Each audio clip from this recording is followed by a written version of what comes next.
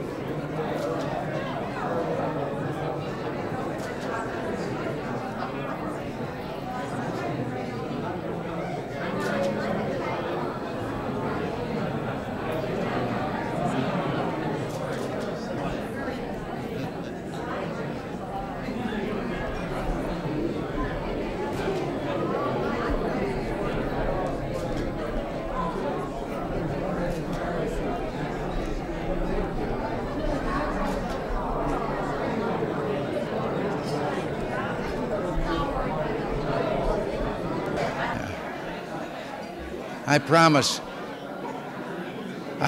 I'm not going to interrupt your pleasure for more than about a minute and a half, if that. But I just want to thank you and welcome you here to the White House. You may be on your way to the National Aquarium, but Nancy and I thought that it then would be appropriate for you to start in what's often been referred to as the goldfish bowl. But the whole country, especially the thousands of school children who visit the aquarium every year, owe all of you a tremendous debt of gratitude. Because of your efforts, not only will the aquarium remain open, it'll flourish. Sprucing up has begun, thanks to strict and creative management, and I understand that you're already planning some long-term capital improvements. I'm so pleased that Midge Baldridge and Mary Jane Wick and the other members of the National Aquarium Society have made this cause their own. You're proving that private sector initiatives really can work. In past decades, America seemed to drift off course because our leaders insisted that government was the answer to every question and could minister the solution to every problem. Our nation, built by people with a strong sense of self-reliance, neighborliness, and community pride, was being robbed of its special American spirit. So in these last 20 months, we've tried to unleash that spirit again, and I think it's working. From across the country, we've been getting reports from businessmen, from volunteers and community organizations that are all rising to the challenge. Your experience and these other examples make it clear that we don't have to turn to the federal government to fill every need. And this kind of private sector cooperation can renew the quality of life across America. And I'm going to stop now because we can talk with you more personally than this, but let me close by saying how grateful and how proud I am of each one of you. Thank you all, and God bless you. Thank you.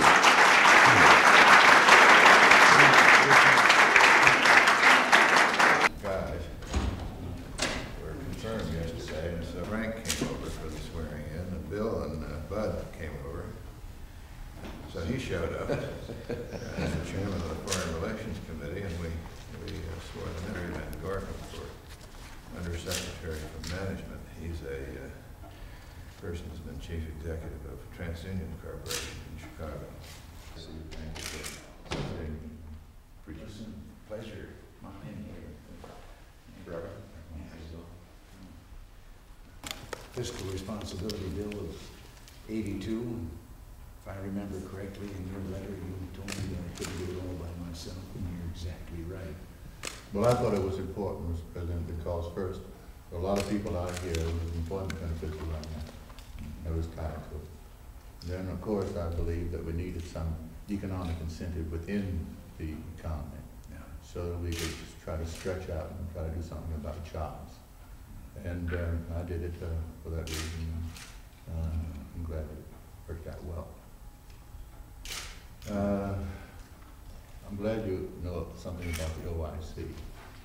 The Opportunities Industrialization Centers began as a self-help movement some 18 years ago in Philadelphia. It was during those days, as you, when we were very much involved in trying to better conditions for poor people, knowing from your history, you were in the union movement and did a lot of things like that. And I was in the leadership of getting jobs for minorities with businesses that refused to employ them. When the jobs became open, I found that people need skills to do the jobs. I said integration without preparation is frustration. So we had to do something in preparation as well as getting the jobs. So I took an old abandoned jailhouse, no federal money, no government money, private money, collections from churches. I got a loan on my house, got a lot of volunteers. From that jailhouse started a training program that matched the jobs that were available with the skills they could get to get the job. Many training programs don't do.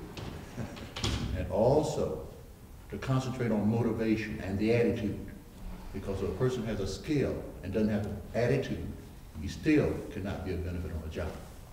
So for the first time, a program occurred that dealt with developing motivation and attitude, self-confidence, self-appreciation, belief in the freedom system, belief in what we're all about in America, but also training for a skill for a job that existed within the economy and then on the job.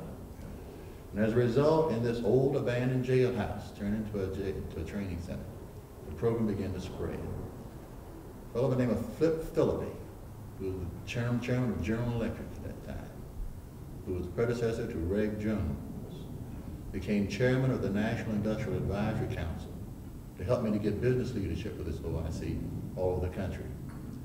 And when Flip died, George Champion, who was then chairman of Chase Manhattan Bank, became chairman of the Industrial Advisory Council. And he's still chairman of the Industrial Advisory Council. And we have the chairman of 30.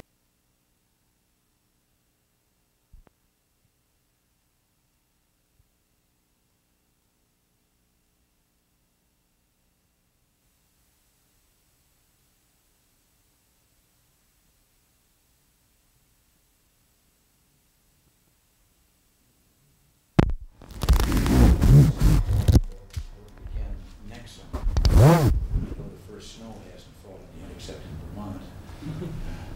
That was out of season, but so we still are thinking about next summer. With the private sector, summer job provides an excellent opportunity. I was 14 when I got mine, and I started out digging foundation for a construction outfit that was buying old houses and remodeling them and selling them. Before the summer was over, I laid hardwood floor and shingled roof and painted. It all comes in very handy with the ranch now. But I went to New York last January to help David Rockefeller with their thunder by saying that it was their personal leadership which made the program so successful. You've all heard us talk, I know, about the private sector initiatives and partnerships. We had a pretty successful 5,000 of the largest corporations and asked their CEOs to work with the National Alliance of Business, their private industry councils, to make the Hire a Teenager program a success. And many new programs were started, but much more can be done. We didn't invite you here today because you don't know what needs to be done. We invited you today to work with the National Alliance of Business and the White House to help encourage other business and private industry councils to follow your lead. You can be our ambassadors for private sector summer jobs so that we can do a better job next year. And before I have to go, I'd like to say a few words about the National Alliance of Business.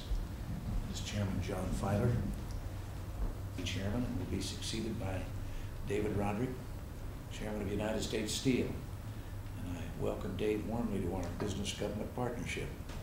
I'm going to say goodbye and thank you very much and welcome to you. Thank you, Mr. President. I hope you won't regret the decision of the move up, that we won't make things too rough for you here. In closing, let me express our deep appreciation to you, chief executives, officers, private industry council executives, to the National Alliance of Business, and to John Filer for their untiring efforts to expand a helping hand to thousands of needy youth last summer. We're proud and grateful to all of you and for your dedication. We hope that your patriotism and farsightedness will be emulated, and your ranks will be joined by additional businessmen and women in 1983. And now I understand that there's a little photography session that's due to go on, which I'm sure is going to stop the wheels of progress here for a while. But I'll go down by the door and we'll get started on that. Thank you.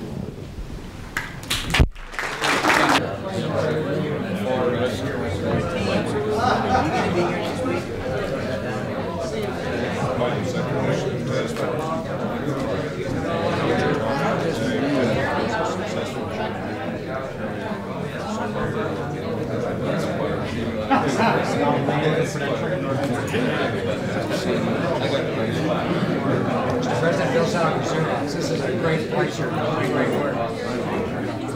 Admire